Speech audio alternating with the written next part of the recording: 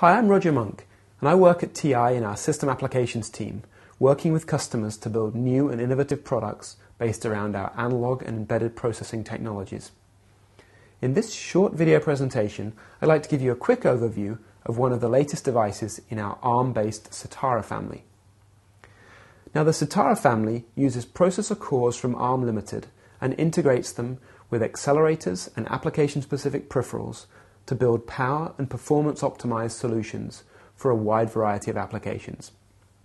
The device I'd like to talk to you about today is the AM3517. Now, this device is particularly well suited to applications that require high processing performance and also want to create rich user interface experiences.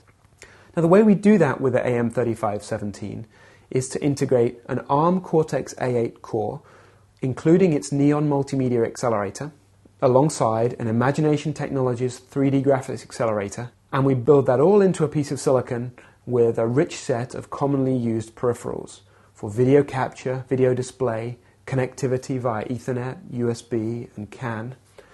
We also try and deliver a lot of the physical interfaces that make the device a lot easier and cheaper to use in an end system. We have analog companion devices that sit right alongside the main processor to make the system bill of materials as cheap as possible. Of course, it's not just about silicon. It's also about having software available and easy to use. The AM3517 is a new part, but many of the components that make up this device have been used on our OMAP and DaVinci family parts.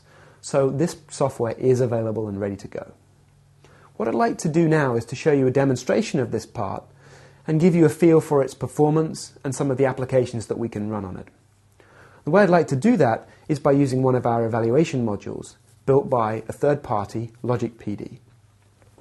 Now, what Logic PD have done is to build the AM3517 onto a system-on module, together with some memory and power supply.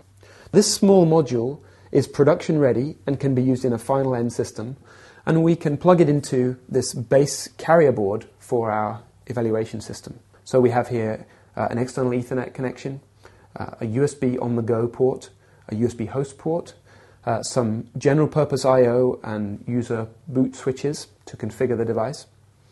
We have some Jtag debugging connections. Here's a 5-volt power supply input, a serial console for seeing what's going on, and then our display interfaces. So we have a DVI output for a monitor and an LCD panel controller. Now, over on the back of the board, we've got an SD card slot, which can be used for general removable storage. But in this case, we're going to use that to store the complete application software. Now, I've created this software image on the SD card using a distribution called Angstrom, which contains a very complete set of software for this AM3517. It's also a very good starting point for your application development. Now, this board here has the LCD panel. I've connected some 5-volt power supply and a serial console to my laptop, and I have the DVI monitor attached for a larger display. My SD card is loaded with software, so let's see what happens as I boot up the board. The hardware has detected valid software on the SD card and is starting to boot through the low-level bootloader and then into a Linux kernel. I'd like to start the first of our demonstrations, which is a piece of software commonly used in embedded systems, and this software is known as Qt software, or Qt. And this gives a very rich application framework and user interface development tool that can be moved easily between a host development PC and an embedded target. So one of the demonstrations that I like to show is one called the Fluid Launcher. This demonstration shows the user interface toolkit that's offered by Qt software, things like the scalable vector graphics, enabling me to move content around the screen, creating menus and controls. There's also a great little test application for showing vector font manipulation and the ability to deform fonts as they are displayed. Here is a test application called the Path Stroker, which enables us to see how Qt software enables us to render lines and shapes on the display. And you can see the system is very responsive. I'm able to use the touchscreen to control the application. And it's a very rich and easy to use framework for creating nice looking user interface software.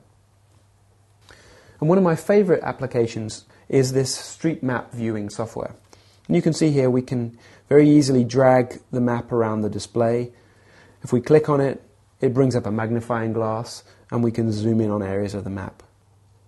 We incorporate an Imagination Technologies 3D graphics accelerator on this device. This is the SGX 530. So what you can see here on the LCD display is Imagination's cover flow example, showing cover art moving across the display smoothly and animated with reflections. The next example shows a 3D world scene being rendered in real time, and I can control the background and the texture of the objects that are being rendered in real time.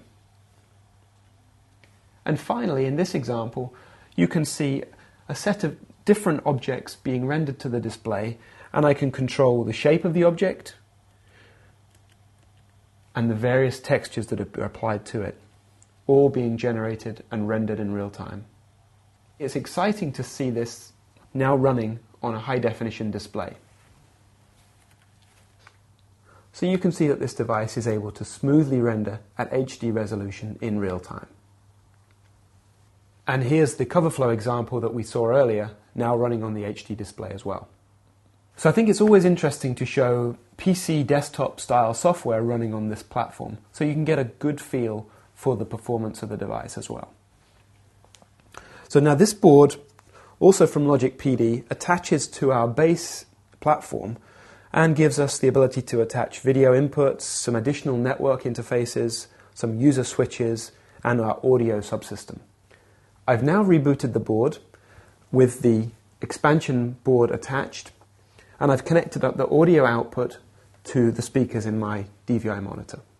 I've also connected a USB hub to our USB host peripheral on the board, and to that hub I have a wireless keyboard and a USB webcam attached. And with the USB keyboard, I'm able to control the GNOME desktop. You can see that the menus are very responsive, and this is largely because we have integrated neon accelerated pixel blitzing operations for two-dimensional graphics. We have the same set of 3D graphics, but now when I run them, they appear inside an X11 window. But one of my favorite examples is a USB webcam example. If I run that demonstration now, you can see my face being rendered live onto the spinning cube. Now this is a full X11 desktop, so we've got a full set of applications installed here as well, including browsers, games, and word processing software. And one of the nice things, of course, about running in an X11-based environment is we can use host PC tools for connecting to the board. Here we can see we're running a VNC session on the target, and I'm able to control that application from my laptop. What I'd like to do now is to show you some video playback using the ARM Cortex-A8 and its Neon coprocessor, using a library developed by the FFmpeg team. And first off, I'd like to show you a fairly low resolution clip, but for a couple of purposes. So first of all, you can see that the video is being decoded, and it's decoded smoothly here in a window. And the second thing I want to highlight is the use of the hardware overlays, and that enables us to do things like video scaling and format conversion in hardware. Now, where the Neon optimization really comes into its own is when we try and decode movie content that is high definition.